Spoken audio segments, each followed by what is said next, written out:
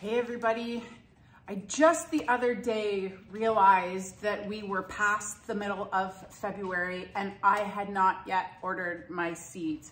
It is not time to panic, however, but I just wanted to quickly remind everyone that it is around that time if you want to be starting your plants from seed. Now is the time to grow indoors and to get thinking about starting your plants from seed. And so if you've never done this before, I highly recommend it. Every year for the last couple of years, I have been doing more and more seed starting. For myself, last year I started everything but I think onions. That was the only thing I purchased, and maybe some basil. And that was because my basil starts weren't successful. So if it is something that you do want to take on, there's a couple of ways you can do it. So all stores are fully stocked for the most part right now with seeds. So those nice little seed racks, those really pretty seed racks you see when you go into a store. So that is one awesome way to get your hands on some seeds.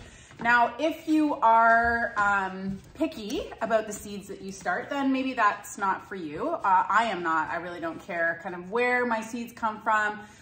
As far as that's concerned, oh, hey, now, of course. Hey, no, go on, Tilly. We might need to pause for a station break here because the dogs need to get their beans out. Hey, hey. Always. Okay, so you can get your seeds at a store from the rack. You can get your seeds from Seed Source, so you can get catalogs. So the two that I have recommended before, I will recommend again. William Dam seeds are where I get a lot of my seeds here in Canada. And I also get seeds from Seed Savers Exchange. This is the old catalog. They used to ship the catalog free. Now, if you want it shipped to Canada, it's going to be $16. So for me, just shopping online is just as easy. So I will put the link in the description box below for both of these places because you can shop online for your seeds. I will tell you though, buyer beware and shopper beware. You clickety click and it can get away from you, and the next thing you know, you've spent a couple $100s on seeds, which isn't a bad thing. So just make sure that it's stuff that you are actually going to grow and that you want to grow, and more importantly, that you are going to eat. As I've said before, this year, I'm not going to grow as much as I have in other years because, first of all, we still have a ton of food down in the pantry that we have to eat through. So that is fine. The second reason that I'm not going to grow as much is pest management. So last year we had a wicked infestation of striped cucumber beetle, and they devastated and decimated so many of my cucurbits. So we struggled with them on all of our squash, all of our cucumbers, all of our melon crops. And so this year I'm not growing anything, any of those. And if there's things that I want, I will just purchase it, or things that I need, I will purchase it from the farmer's market. It's a hard no for pumpkin, squash, cucumbers, zucchini, melons. So as I sit here looking at my seed collection, I see these melons and they're just calling my name, but I'm not doing it this year. And that's to help draw down the striped cucumber beetle population. That's one really good way for natural pest control, is just to rotate your crops or to not grow them all together for a year or two. For me, it's just going to be a year to help drive that population down. If they're not here, if they don't have anything to feed on or their preferred host plants, they will move elsewhere or not complete their life cycle, which is my preferred, is what I'm hoping. So I placed my seed order at the end of last week, just kind of in the nick of time. Hopefully they're gonna be here in enough time to start. So what I'm thinking, and I'm also not gonna grow in the volume that I've grown in previous years. So I'm going to try and start some new things.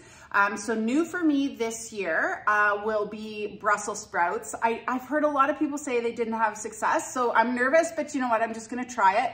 Of all the years to try it, probably this will be the one. I usually try things for 3 years before I say, you know what, forget it, I'm not growing it. So I'm gonna try Brussels sprouts this year.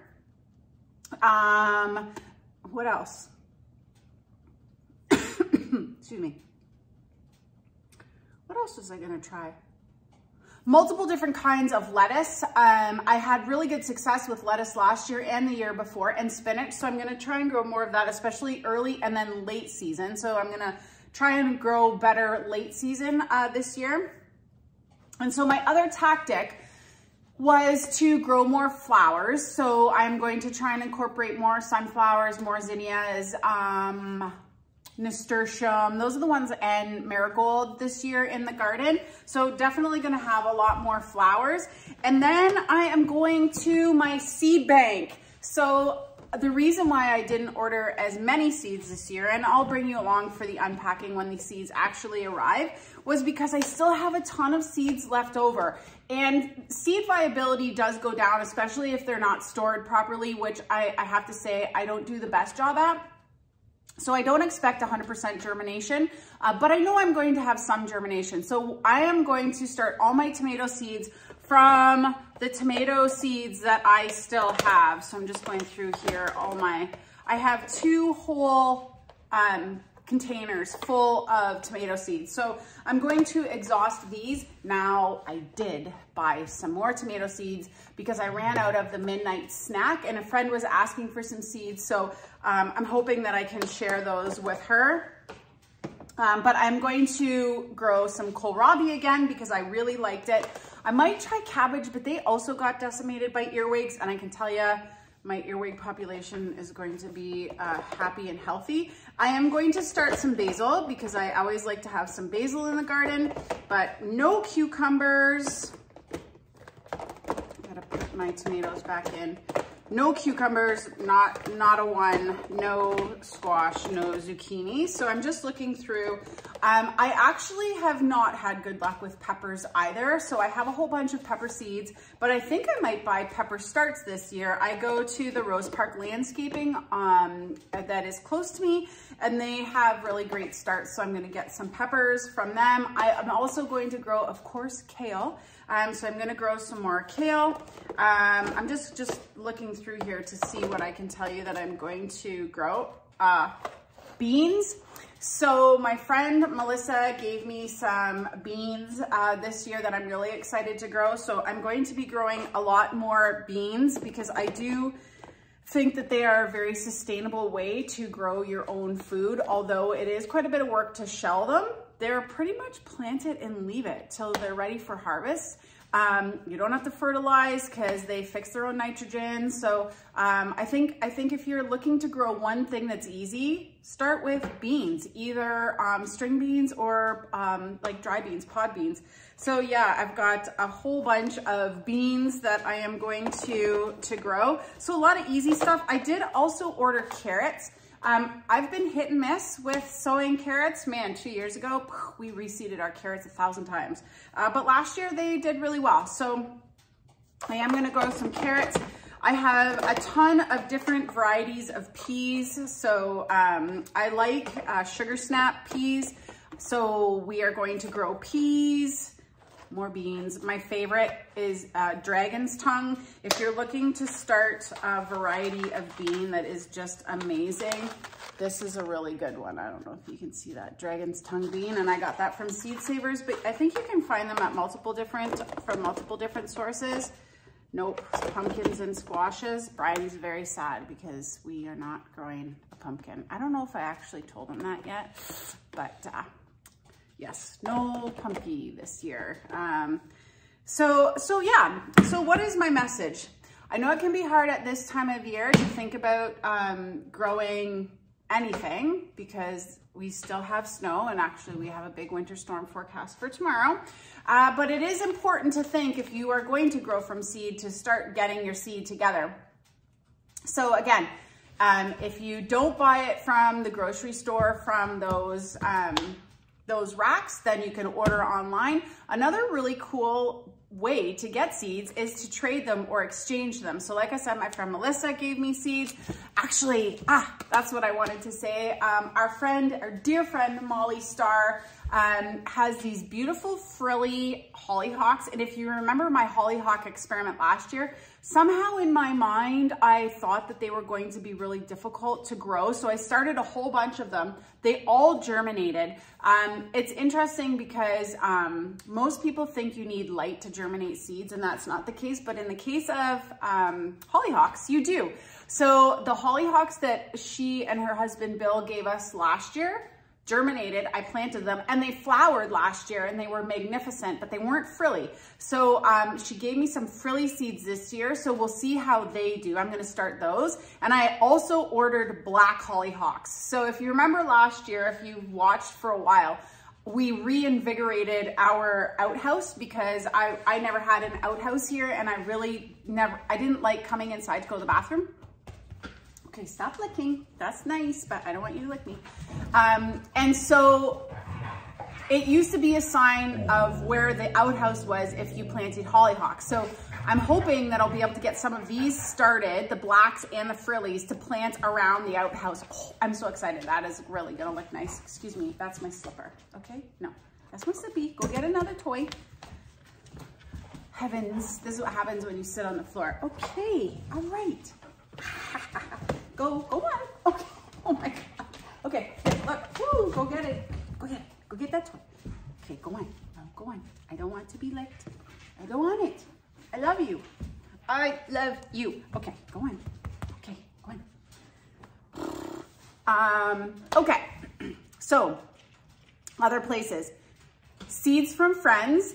And there are these great seed libraries. So some actual libraries have seed libraries where you can procure seed from or get seed from.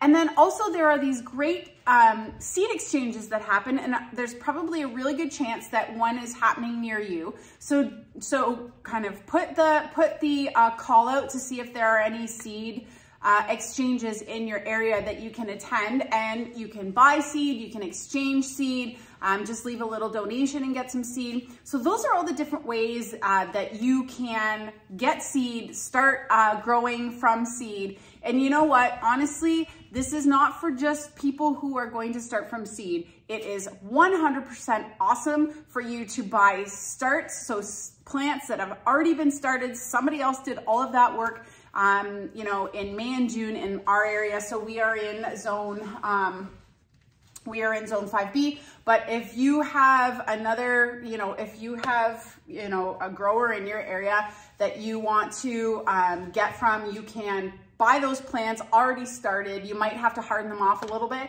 and toss them in the ground or in a pot and grow on.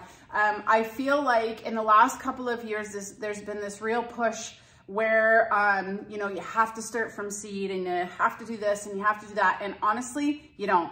You can grow any which way you want. You can buy food from the farmer's market in the summertime or buy food from the grocery store. I just think it's one of those skills that has made me feel a little bit more independent about how my food is produced. I'm not, you know, I think it got to the point where people were getting, you know, holier than thou about starting, you know, your plants from seed. And for me, it wasn't about that. It was about learning something new, doing something myself. I am not above buying every single one of my starts. And I might, you know, you never know. Sometimes if you start from seed and it doesn't work, that's what you do. So I just want to encourage anyone thinking about growing their own food. Now is the time, if you want to buy seeds, especially if they have to be shipped, to be thinking about that. If you know, last year we improved our grow setup. We got a rack system, we bought lights. The room that we grow in is really warm. I actually moved this clothes dryer, and we set our racks up right in front of the window. So, you know, every year you just try and do it a little bit better and a little bit better. I usually make my paper pots, which I'll probably do again this year. to start some of my seeds, but you can grow in bread solo cups with a hole punched in the bottom. So whatever floats your boat or whatever you have on hand that works for you is great. I've seen so many different ways of starting plants and growing things that it really doesn't matter. All that matters is you're having fun, you're doing something new, you're doing something that brings you joy. That is the end game, honestly. Doing something that brings you joy. So anyways, if you are growing for the 2023 growing season, I wish you all of the best. Happy seed shopping, happy plant shopping, and we'll see you next time around, hopefully maybe starting some seeds. Anyways, thanks for watching, have a great day, and we'll see you next time.